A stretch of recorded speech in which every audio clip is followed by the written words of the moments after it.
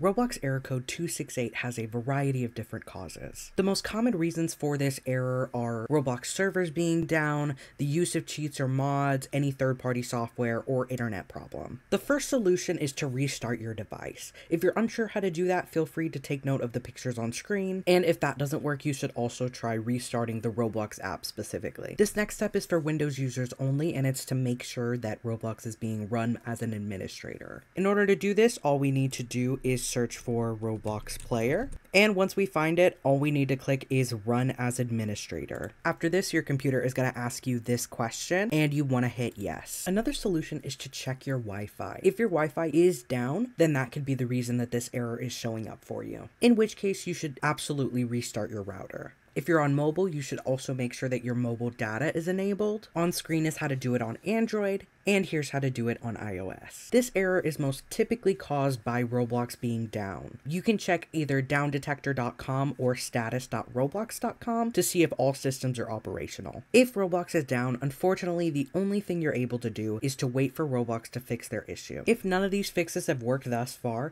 you're going to want to uninstall and then reinstall your Roblox. This next solution is for Windows users only, and it's to clear your DNS cache. So first we want to search for command prompt, and then we want to run that as administrator. After that, you'll want to type exactly what I'm typing. I'll put it bigger at the bottom of the screen as well as typing it in the command prompt. So the first thing we want to do is type ipconfig /flush DNS, then click enter, ipconfig /register DNS, then click enter, ipconfig /release, and click enter, ipconfig /renew, then click enter. After you do this, you'll want to close out of the command prompt and then completely restart your computer. Another possible solution is to uninstall any cheat or mod programs that you may have enabled. These programs are against Roblox's terms of service, and they can soft ban you using this error if you have them on your computer. If you've tried all these solutions and nothing seems to work, I would recommend you wait 24 hours and try to join the exact same game again. If the error is still popping up, then you'll want to reach out to Roblox support on roblox.com/support,